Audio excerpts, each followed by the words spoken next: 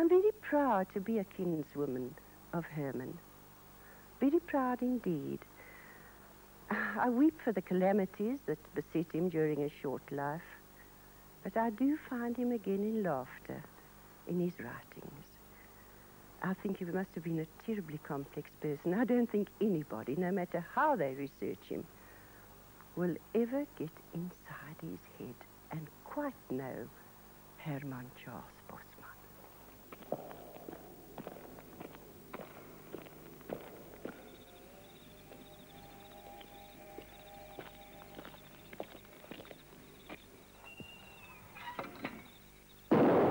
Sunday, 19th of July, 1926.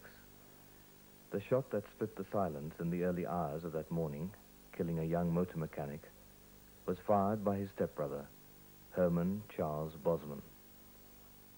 It appears that during a fight in a darkened room, Bosman discharged the bullet that ended David Russell's life and twisted the entire direction of his own. This event and those that followed became the basis of Bosman's book, Cold Stone Jug, later adapted for the stage by Patrick Maynard, bringing Bosman down from the bookshelves and into the lives of many who might not otherwise have discovered him. There were about a dozen prisoners in the cells of Marshall Square. It was getting on towards late afternoon on a Sunday that we'd spent locked up in a cell that was 3/4 underground and that had barred apertures opening onto the pavement on the corner of McLaren and Marshall Streets, Johannesburg. I had been arrested about 15 or 16 hours before. Those first few hours in the cells, serving as the overture to a long period of imprisonment, were the most miserable I've ever known. Then, when it was getting on towards late afternoon, one of the prisoners, a dapper little fellow who had done most of the talking and who seemed to exercise some sort of leadership inside the cell, felt it was time we got sort of cozy together and started taking more of a personal interest in one another's affairs. "I'm in for liquor selling myself," he announced to a man standing next to him. "What are you pinched for, huh?" "Stealing a wheelbarrow from the PWD, came the answer. Not that I done it, mind you, but that's the charge. And what are you in for? The cell boss demanded of the next man. Drunken and disorderly and indecent exposure, came the answer. And your charge? Me? Forgery, and if I drop this time, I get 7 years. And so this dapper little fellow who was doing all the questioning worked his way right through the whole lot. Until it came to my turn. "Say, what are you pinched for, He asked, eyeing me narrowly. "Murder," I answered. And in my tone, there was no discourtesy, and I did not glower much. I only added, "I'm not feeling too good." Christmas was coming. There was a Charleston contest at St. James, a Mary Pickford film at the Bijou, and a Rudolph Valentino at the Standard. And across town, the final scenes of another drama were being played out in the Rand You are Criminal hereby Court. sentenced to death by hanging, and you are to be taken to a place of custody where you will be kept until you are hanged by the neck, until you are dead. And may God have mercy on your soul. Gentle. Gentle. I could never associate him with taking a man's life. I could never. Capable of unbelievable cruelty, and then again would show a kindness that one could hardly credit to him. He was a person who could make one feel all kinds of things. He could make one laugh more than anything else in the world. To me, Herman Bosman was a complicated mixture of an anarchist and a humanist. You know, Bosman once read that humor came from the heart and wit from the intellect, and he had no respect for the intellect whatsoever.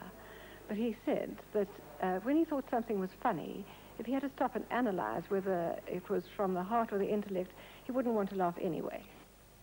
There was one warder whom Stoffels, who shared the death cell with me, and I nicknamed the Clown. He hadn't been in the prison service very long, and we joshed him unmercifully. He afforded us many nights of first-class entertainment when we couldn't get to sleep, and were afraid to trust our heads to the hard pallet, in case, when we woke up in the morning, it would be to find the sheriff standing at the door with a death warrant.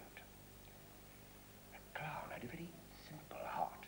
One night, through a process of not very subtle flattery, we got him to acknowledge that he could dance rather well.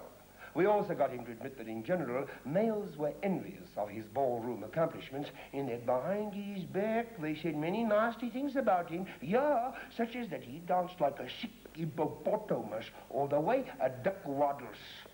All because they were jealous of him. We even got him to show us a few of the latest dance steps. For this purpose, he removed his heavy warder's boots.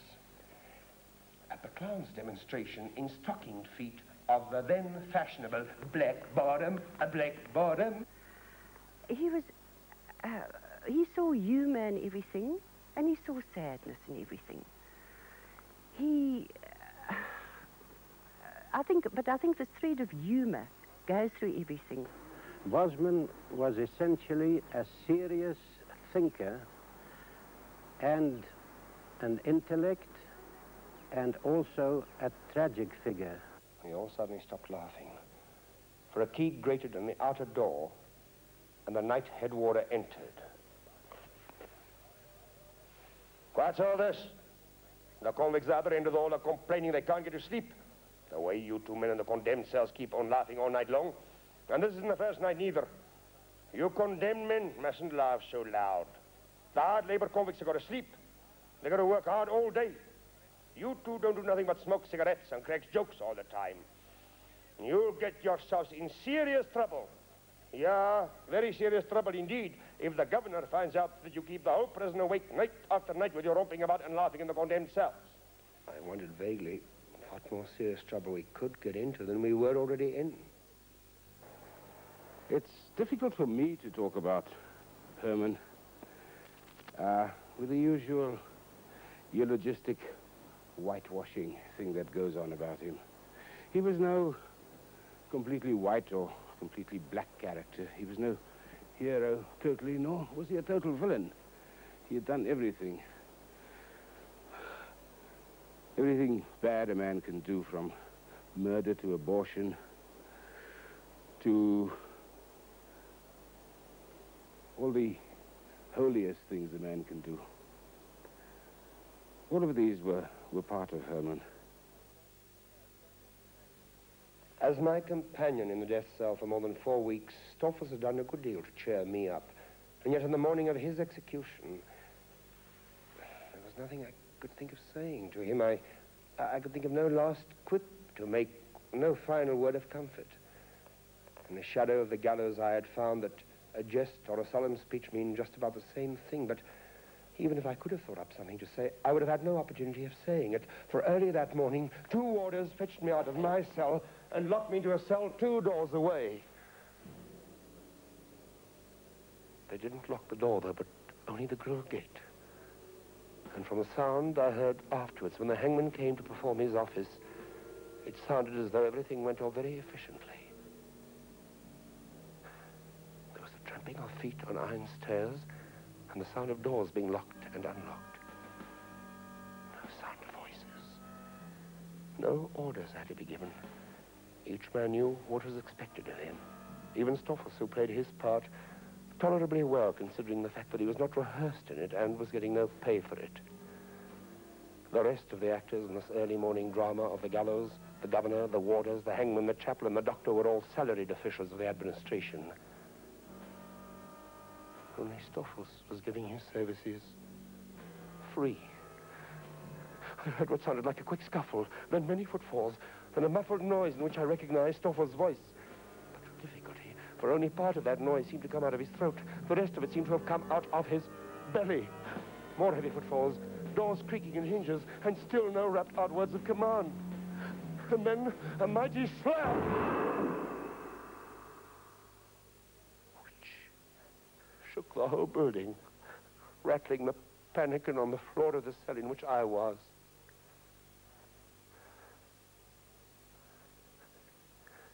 It was all over.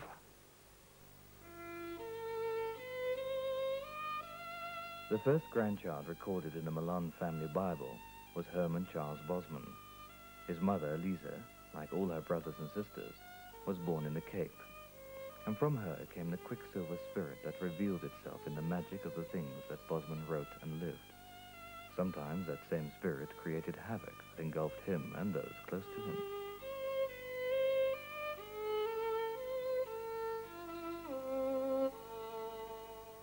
He was educated at Krugersdorp Preparatory School, Potchefstroom College, Jeppe Central, Jeppe High, and Houghton College, from where he failed to matriculate. His maths was abysmal. Eligible only for a teaching diploma, he attended Normal College and the University of the Witwatersrand, raising hell in both. At the age of 20, he acquired his diploma and a wife, in that order. The weekend before he was to leave for his first teaching post, he borrowed £5 from Vera Sawyer and married her under the name Herbert Charles Boswell. When we left the Normal College, I was sent to a farm school in the Eastern Transvaal, and he to Groot Marico.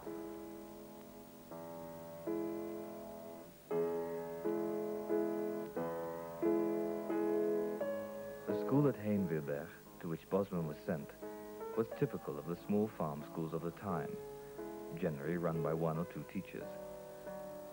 He boarded with a local family of which the mother was a district nurse. He also acquired a rifle which he took back to Johannesburg when he went on leave. This was the gun that killed his stepbrother.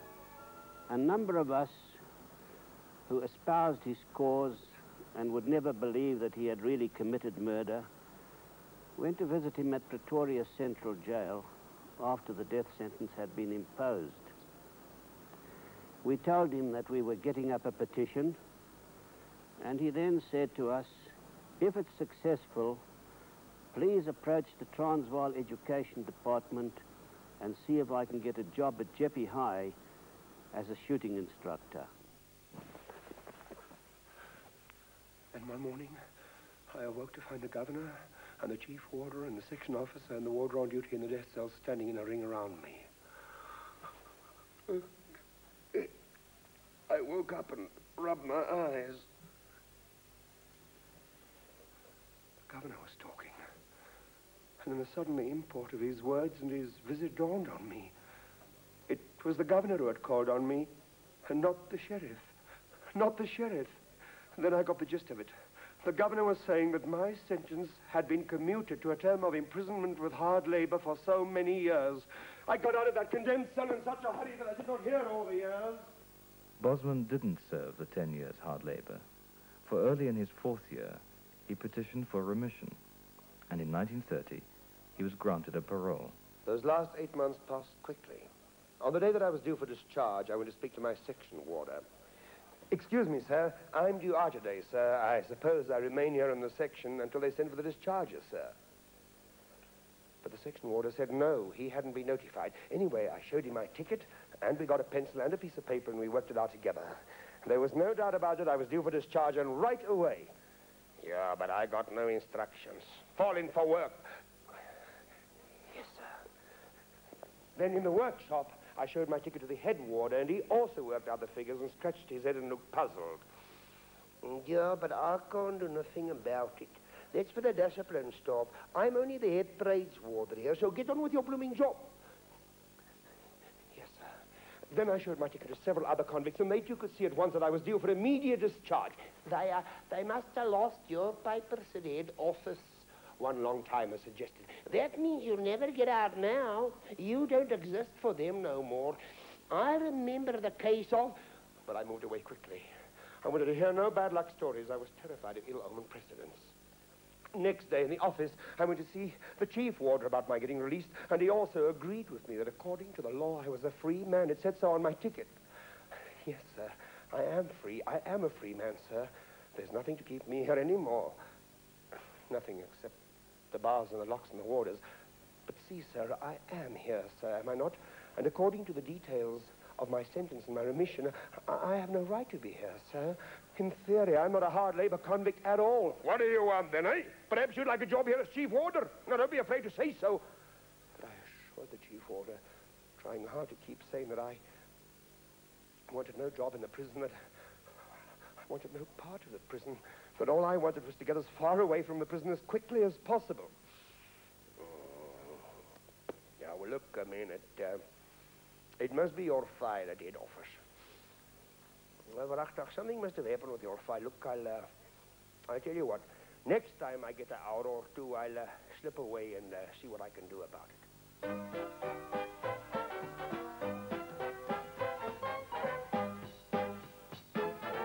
On the 15th of August, 1930, he finally left the prison. A changed man entering a changed world, undecided and unsure about his future. His cousin Zita Khofir recalls. His mother, who is my father's sister, was afraid that her husband, who was the father of the son Herman had shot, would take revenge because he had spoken about doing that, and also she thought he would need time to adapt himself to the normality of life. So she asked my father whether he could stay with us on our farm, Tweefontein, at Bronkhorstspruit. Well, my father wasn't really sympathetic towards him at that stage for the hurt he had done to his mother, but he agreed. And I can remember my mother objecting and saying, well, what are we going to do with him? I mean, we wake up in the mornings to find our throats cut or something. After all, he is a murderer, and what will the neighbours think? So we decided not to say a word about his being an ex-convict. He was just a relation who'd come to stay. Remember, when he arrived, my father went to fetch him at the station, and he had a battered typewriter and a suitcase and some books, I suppose. His so worldly belongings at that stage. Of course, I was terribly excited, being an only child and a lonely farm of thousands of Morgan, looking forward to this companionship and this aura of mystery that surrounded this man. When Bosman returned to Johannesburg, he teamed up with an old friend, Egidius Jean Brino, and together they went into the publishing business. Johannesburg had grown 4 years older. The Charleston and the Black Bottom were no longer the rage at parties, and the whole of Joubert Street had broken out with ballroom dancing studios. Music instruction was provided by people like Teddy Garrett, piano syncopation, violin and saxophone, George Moss, and banjo and guitar, Bert King. And all of them advertised in one of Johannesburg's early literary magazines, The Toelayer.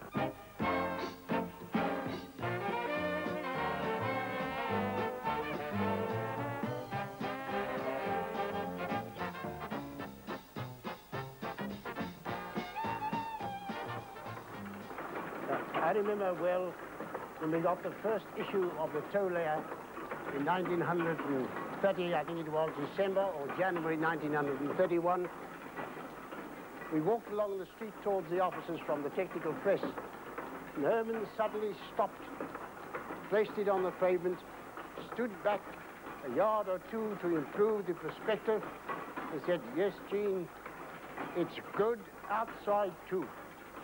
That was an allusion to our stories inside the pages, where his Makapan's caves lay like a gem. Makapan's Caves, the gramophone, the Royneck, and some strangely erotic poetry, all signed with Bosman's post-prison pen name, Herman Malone. While we were on the Toelayer, both Bosman and I never got paid. Consequently, we were soon on pretty short commons. Not only weren't we paid, but we had to rally around with such monies as we could scrape together to bail it out. Then came the scandal sheets, where Herman and Jean crusaded against the corruption of the big sheet press, the legal and penal systems, and the establishment in general. Everybody retaliated. Jean enjoyed nothing more than a legal skirmish, and particularly when he conducted the defense himself. Between the time a misdemeanor was filed and the time it came to court, several others had been committed, rather like a hectic form of leapfrog. Bosman chose this time to fall deeply in love, twice. His first love inspired his first volume of poetry, The Blue Princess, and the second became his second wife, Ella. He went into the Johannesburg Public Library's research department one day and asked for a book of the poems of Baudelaire. And the librarian, a beautiful young lady, said to him, "Do you like Baudelaire?" And as he said, he admitted very shyly that, yes, he did. And she said, "So do I." And he said, "Let's go to Brussels." Now, this is how he told it to me. He's told this story in many differing versions to many other people. And he said they walked out of the library and went to Brussels, and they knew they were in Brussels when they saw the Brussels sprouts on the vendors' carts through the train window. And they went to the house that had been occupied by Baudelaire during his lifetime, and they found it was unoccupied and moved into it and lived there for a while. Now, these events were described to me as having taken place instantaneously. Perhaps a week had passed before they got to Brussels. But in point of actual time, it took about 6 years. But to a poet like Herman, 6 years was of very little consequence. Ella played a remarkable and a great part in his life. Herman had a strange, romantic attitude to women. He really belonged with people like Keats and Shelley and, I would say, Edgar Allan Poe in his approach to women. He was unsure of himself as a lover. He had to prove himself many a time. He had a strange hang-up about himself sexually, but funnily enough, women loved him. And two of them, I know, Helena and Vera, had at times been treated most abominably by him. Helena during the Petersburg period, and Vera, who had always stood by him, but who is a strange, indecipherable figure in his life. As I've said, Bosman belonged with the great romantics. He considered himself, more than anything else, to be a poet. He used to call himself a poet. He called it poetry. He taught once at Damelin College English literature, and they called him Old Poetry, and he was a bit shy of his profession. No, it couldn't be his profession because he never made any money out of it. But it was what he called his vocation, shall we put it that way. He wrote some of the most resoundingly beautiful romantic poetry ever to have appeared in this country. I think of lines like, "My westering heart is sunset stained, but white were the languorous lips had been of Elaline."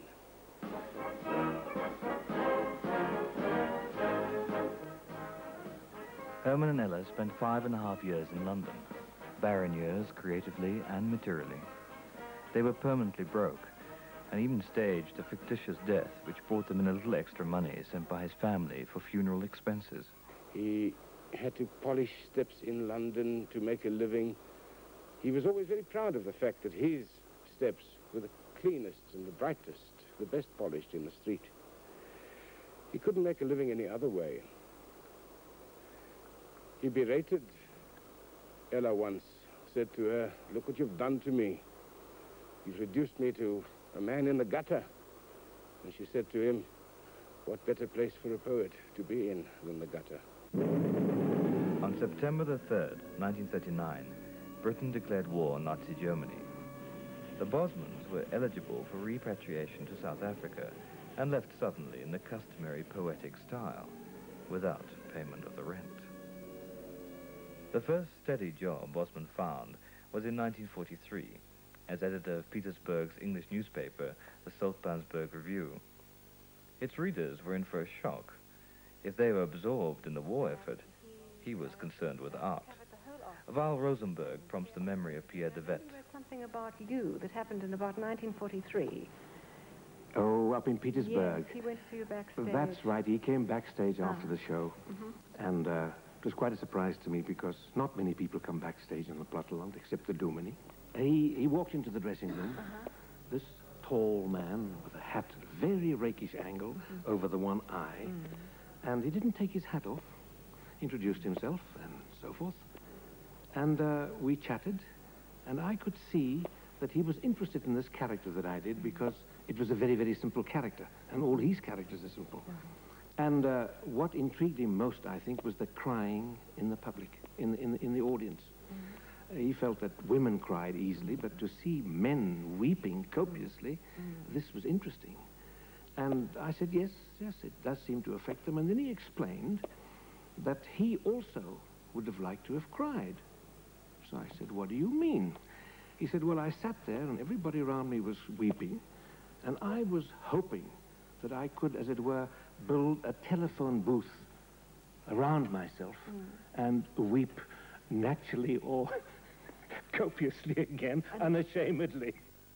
Bosman had a bad time in Petersburg. His creative ability seemed to have left him. Indeed, he had stopped writing poetry completely. Then he met a schoolteacher, Helena Stegman, and his life was transformed. One thinks of the poem Seed. The farmer plows into the ground more than the wheat seed strewn on the ground. The farmer plows into the ground the plow and the oxen and his body.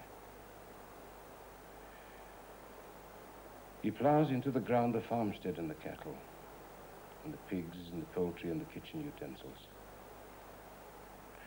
And the afternoon sunlight streaming into the window of the Fores, and the light entangled in the eyes of his children. He plows into the ground his wife's brown body,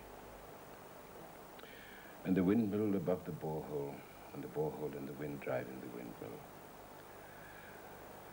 The farmer plows the blue clouds into the ground, and as a tribute to the holocaust of the plowshare, to the sowing that was the parting of the juggernaut, the earth renders the farmer in due season corn.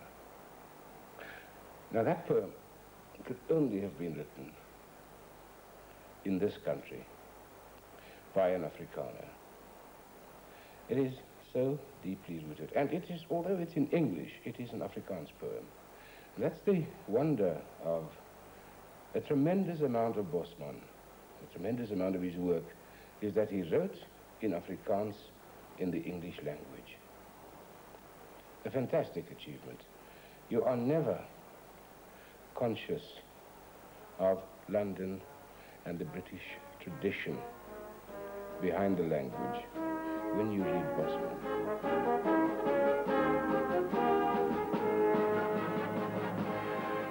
The war ended, and the soldiers came home. Among them was Gordon Forster. I'd come back here to South Africa. In 1946, I stayed on in Europe a while. And it was actually in Europe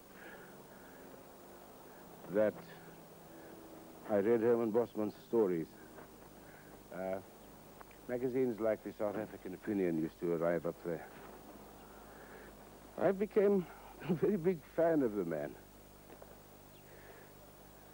When I got back here, the first thing I did was to try to get to know him. I had an enormous respect for him.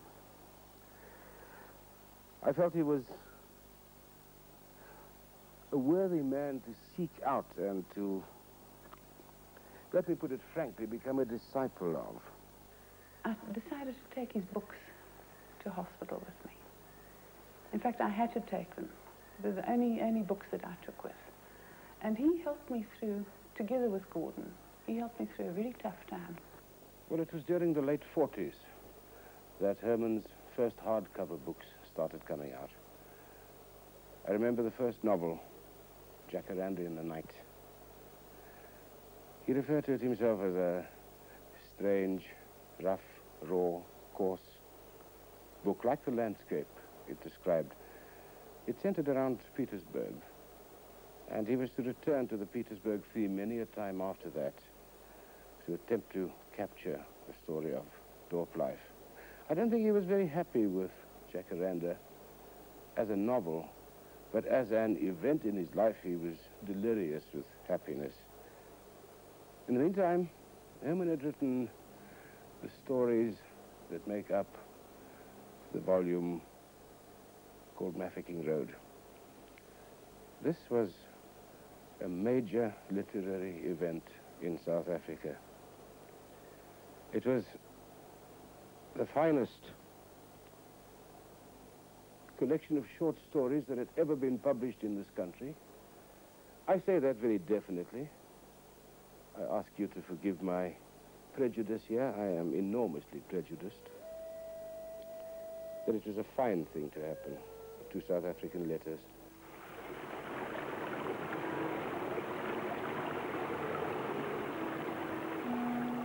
Mariko, forgotten by time. This was a land settled by people within one generation of 2 Anglo-Boer wars and 3 republics, and within living memory of the massacre of a party of Boers by Chief Makapan and his warriors. They were people who came to seek a new country. Transport riders remained to become farmers. Hunters stayed to become conservationists.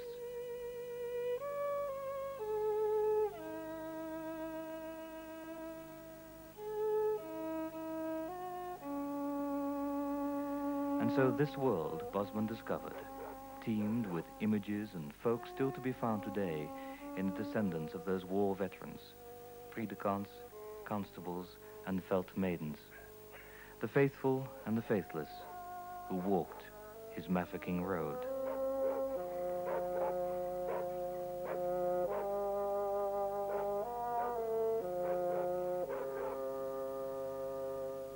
I know what it is, Scott Lawrence said, when you talk that way about the veld. I've known people who sit like you do and dream about the veld and talk strange things and start believing in what they call the soul of the veld. Until in the end, the veld means a different thing to them from what it does to me. I only know that the veld can be used for growing mealies on, and it isn't very good for that either. Also, it means very hard work for me growing mealies. There's the ploughing, for instance. I used to get aches in my back and shoulders from sitting on a stone all day long on the edge of the lands, watching the Kaffirs and the oxen and the plough going up and down, making furrows. The only real cure for this ploughing sickness is to sit quietly on a rimpish bench on the stoep with one's legs raised, slightly drinking coffee until the ploughing season is over. Most of the farmers of the Mariko bushveld have adopted this remedy. It was in the early summer, shortly after the rains, that I first came across John de Swart. He was a young fellow with long black hair. When I got nearer, I saw what he was doing. He had a piece of white bucksail on a stand in front of him, and he was painting my farm. He seemed to have picked out all the useless bits for his pictures, a krantz and a few stones and some clumps of khaki moss. Young man, I said, after we'd introduced ourselves, when people in Johannesburg see that picture, they will laugh and say that Scott Lawrence lives on a barren piece of rock like a lizard does. Why don't you rather paint the fertile parts? Look at that clay there. And the dam. Put in that new cattle dip that I've just put up with a reinforced concrete. Then if Piet Grobler or General Kemp sees this picture, he'll know at once that Scott Lawrence has been making improvements on his farm. The young painter shook his head. No, he said, I want to paint only the veld. I hate the idea of painting boreholes and cattle dips and houses and concrete, especially concrete. John de Swart then took me into his tent and he showed me some other pictures he had painted at different places along the Dwarsberge. They were all the same sort of pictures, barren and stony. And I thought it would be a good idea if the government put up a lot of pictures like that on the Kalahari border for the locusts to see, because that would keep the locusts out of America. Then John de Swart showed me another picture he had painted.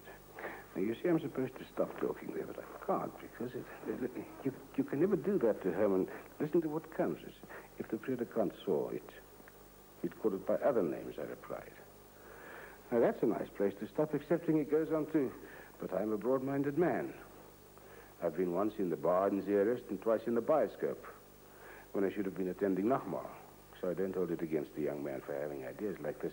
But you mustn't let anybody here see this Veldmaiden unless you paint a few more clothes on her.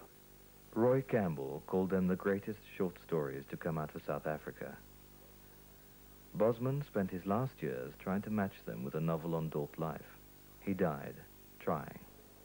I don't know if it was deliberate that he bought in Lombardy East in Milton Road, but he called the house Paradise Regained. He even had Andre make up a little sign for him that said Paradise Regained. And there was a party. So everybody was there. Benny Sachs was there, Lionel, and Charles Eglinton, and all the boys, Arthur Conn, and everybody.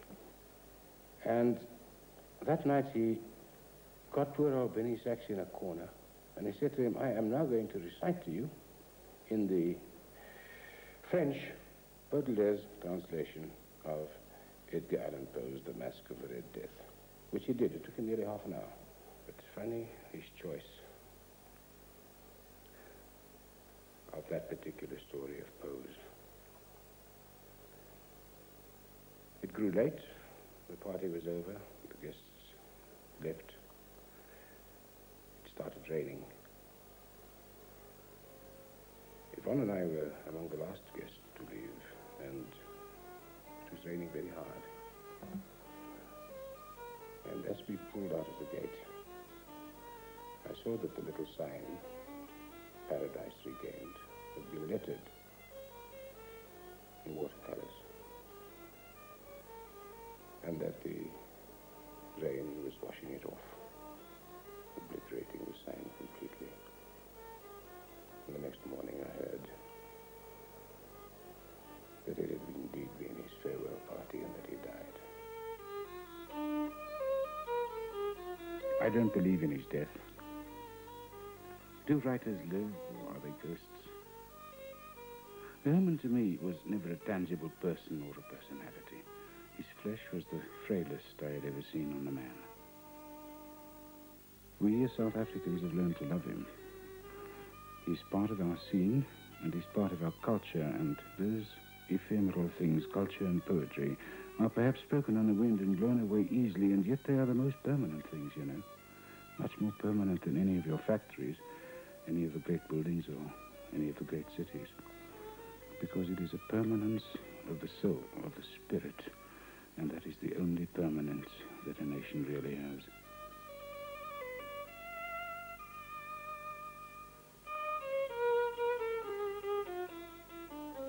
The best thing I can say about him is that he is as much of South Africa as the thorn trees and the